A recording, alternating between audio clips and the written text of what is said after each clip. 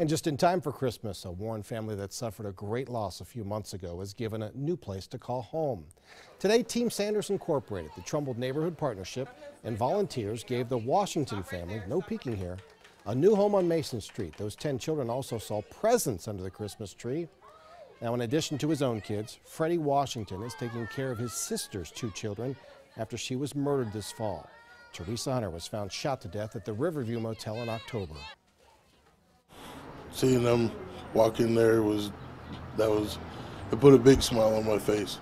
And I haven't smiled for a while, but that made me smile. A furnace needs to be installed and the bathroom needs some fixing before the family moves in.